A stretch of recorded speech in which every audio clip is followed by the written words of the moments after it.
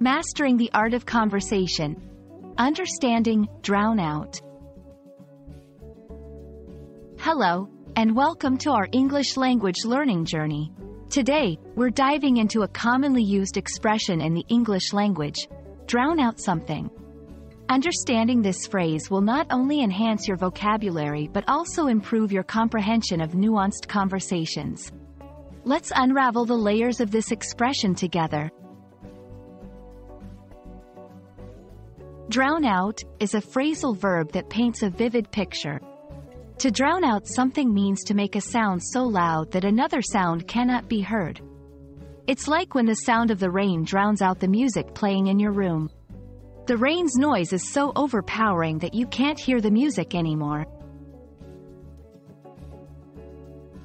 Understanding through examples can make the concept clearer. Let's explore how drown out is used in sentences.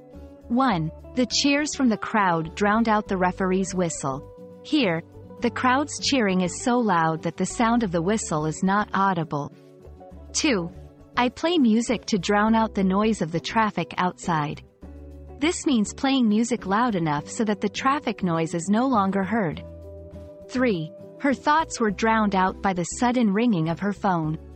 In this context, it's her focus or mental noise that's being overshadowed by the ringing phone.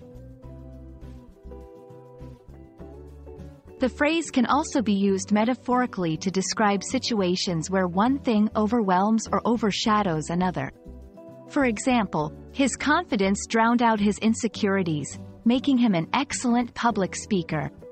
In this case, his confidence is so strong that it makes his insecurities unnoticeable or irrelevant.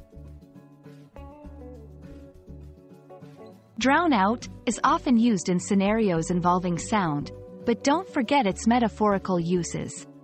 It's a versatile expression useful in both formal and informal contexts.